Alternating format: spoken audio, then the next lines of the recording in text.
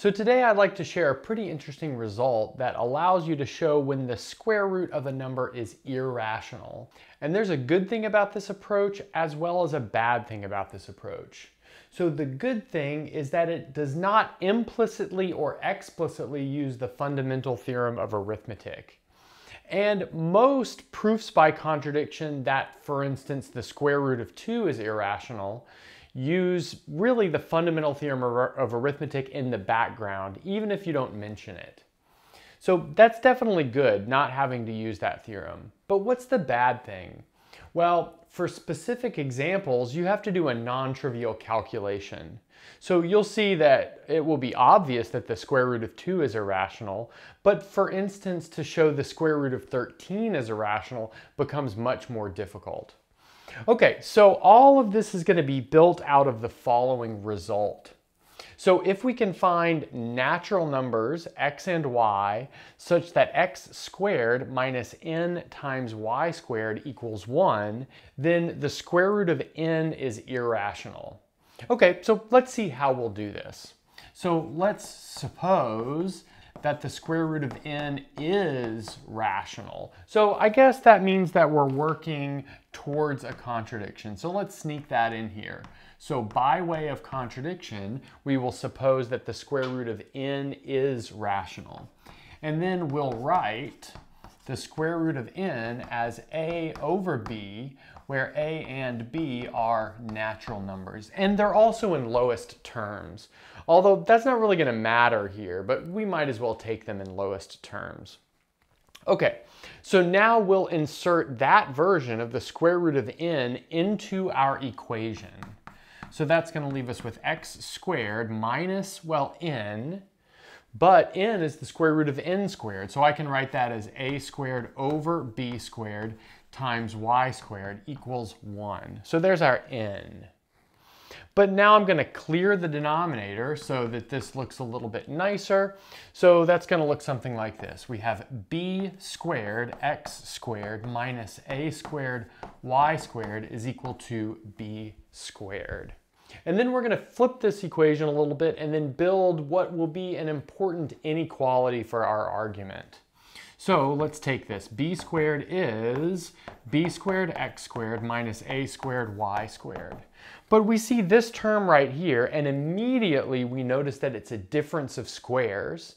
And anytime you see a difference of squares, you probably want to factor it and just see what happens. And so that's what we'll do here. We'll factor this as bx minus ay times bx plus ay. Okay, so I think that looks pretty good. Now, since this is positive, this b squared is positive, that means both of these are positive. Okay, well, what I'll do is I'll just get rid of this term right here, which is a positive term by our previous discussion, but that will create something smaller because we're multiplying by a positive term. Well, that positive term, I guess it could be equal to 1, but most likely it's bigger than 1. Well, that doesn't even matter. If it's bigger than or equal to 1 and we remove it, we end up with something smaller. So what we started with will be bigger than or equal to bx plus ay. Okay. But then in turn, that is strictly bigger than b times x because a and y are both natural numbers. Okay, so let's see what we have. We have b squared right here is bigger than b times x right here. So that gives us a pretty interesting inequality. Well, it may not seem pretty interesting, but it will be. And that is that x is less than b. So what do we mean by that? Well, the expression of the square root of n as a rational number, if you take that denominator, well, that denominator is larger than the x part of any solution to this equation.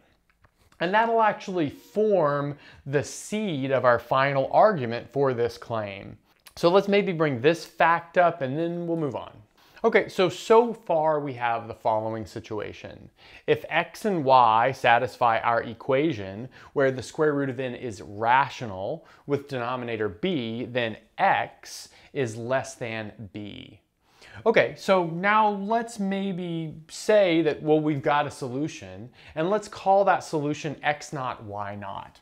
Okay, so let's write that down. So let's suppose x naught, y naught are natural numbers such that x naught squared minus n times y naught squared is equal to 1. So in other words, they satisfy this condition. So notice immediately from our previous result, what we've done so far in this proof, we know that x naught is itself less than b. And then we're going to recursively define a sequence out of these two seeds, x naught and y naught. And how will we do that? Well, let's do this. So for k bigger than or equal to 0, we set xk plus 1 equal to the following expression. So it'll be xk squared plus n times yk squared.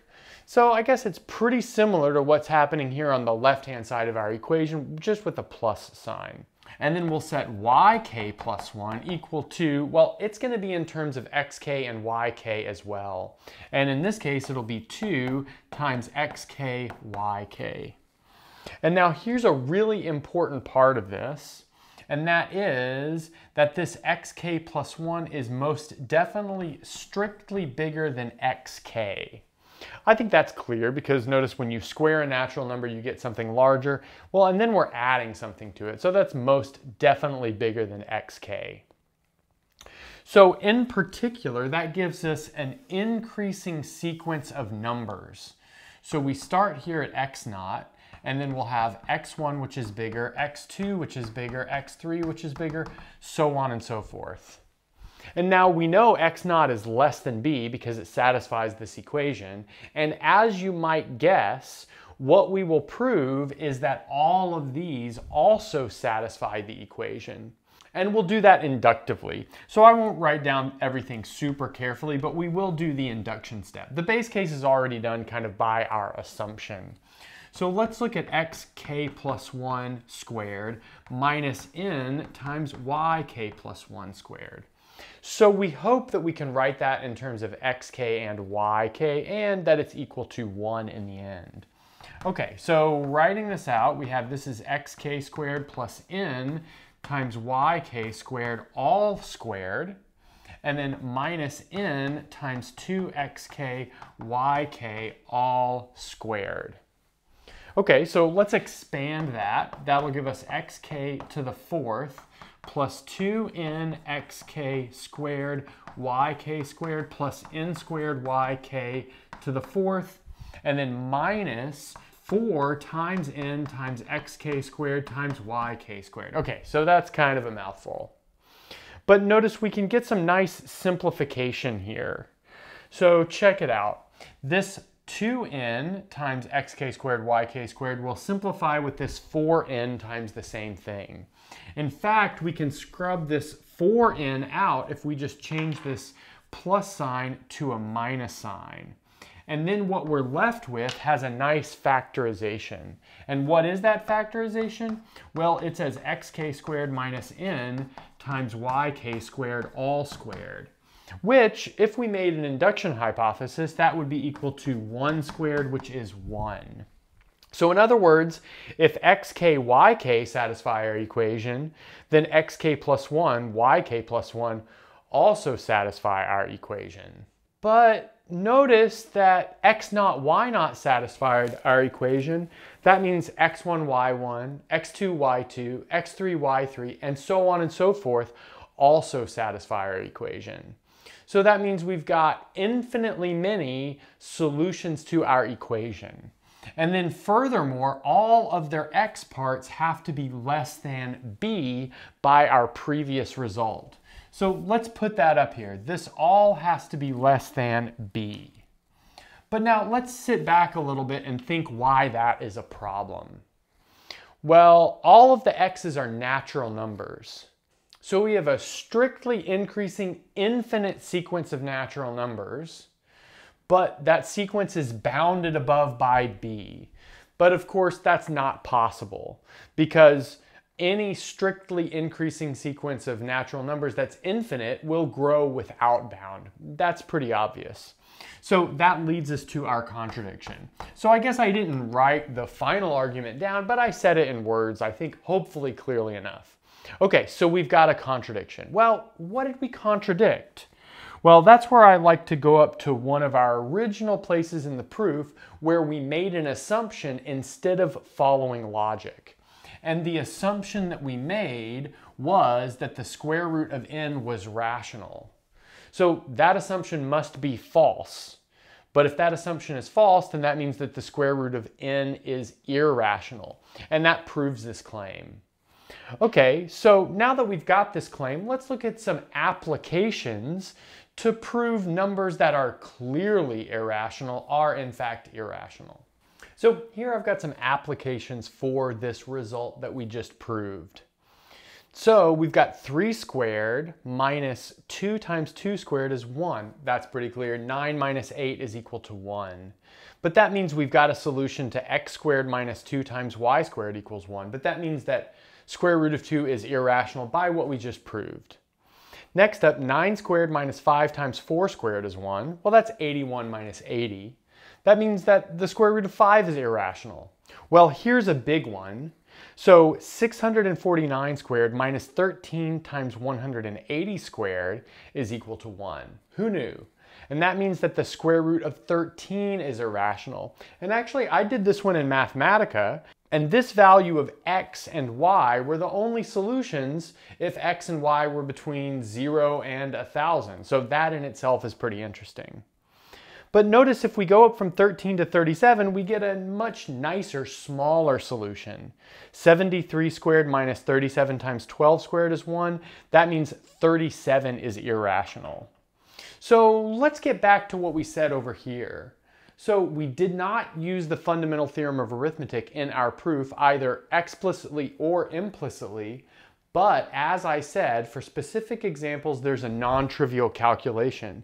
That's highlighted by this right here. Of course, I did it in a computer. I think it would be pretty difficult to do it by hand. And that's a good place to stop. Thanks for watching and sticking around until the end of the video. And since you're here, don't forget to gently press that like button, subscribe, ring the bell, and select all notifications to never miss a video. If you want to get your name in the credits like you see here, access the live seminar series, review videos before release, and more, go to patreon.com/michaelpennmath and become a Patreon member today. If you want full ad-free course content, subscribe to my second channel, Math Major. I've got courses on linear algebra, complex analysis, and proofwriting, among several others. And that's everything. Bye.